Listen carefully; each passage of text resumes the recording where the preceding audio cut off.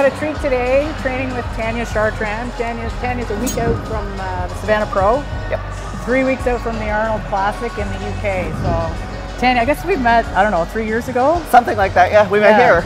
We met here? Yeah, it was here. The Mecca of the North. And, yeah, so Tanya was in figure, but I'll let you tell the story. Well, I started as a figure pro. I turned pro in 2015 and competed in figure until, I guess, what was it, 2020? Made the switch to women's physique, won my first women's physique show, went to the Olympia, two-time Olympian now. And yeah, excited for this season, see how it goes.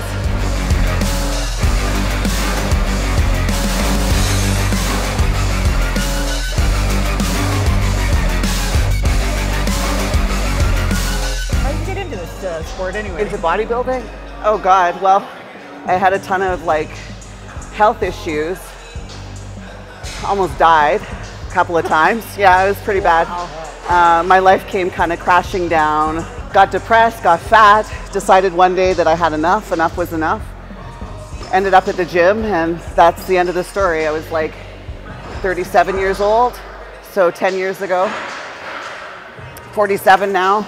And when was your very first competition? My very first competition was 2015.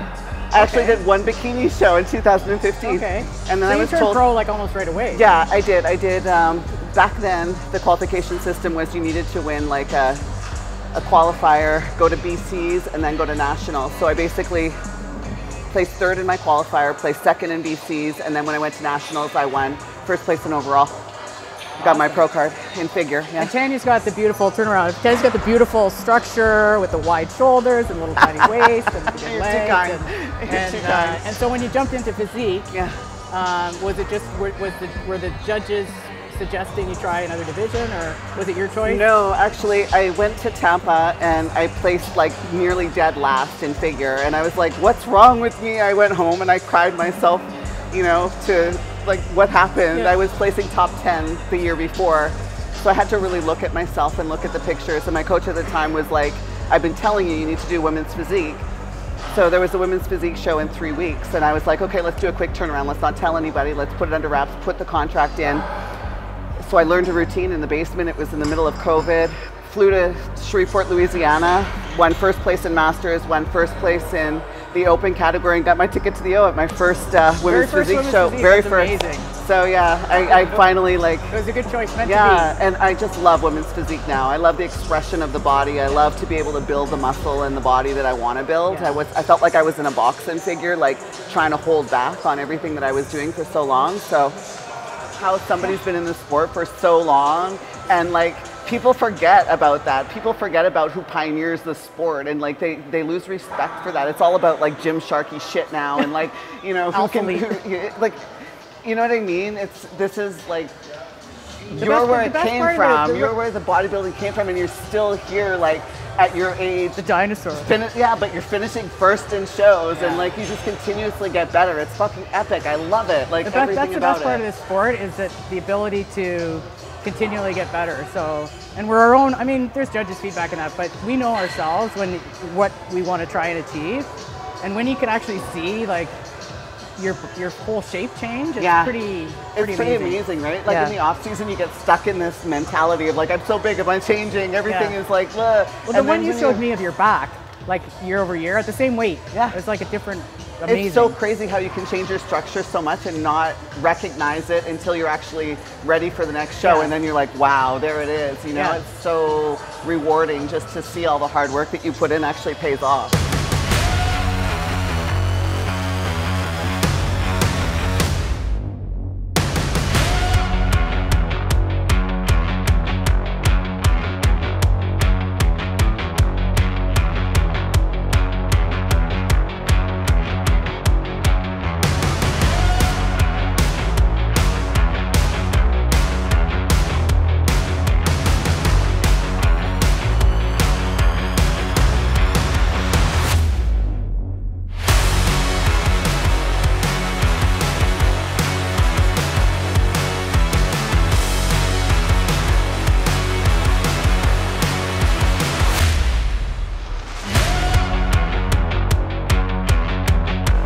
as you progress in this sport, especially as a pro, you're an Olympian now, what aspects do you find you've got to develop more each year as you elevate your own level?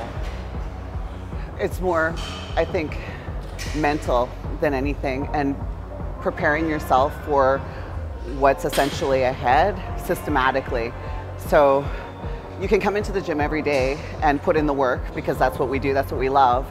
But outside of that, you really have to put yourself in this mental place and constantly be reminding yourself of why you're doing it, how you stay on track, especially like going the week into the show.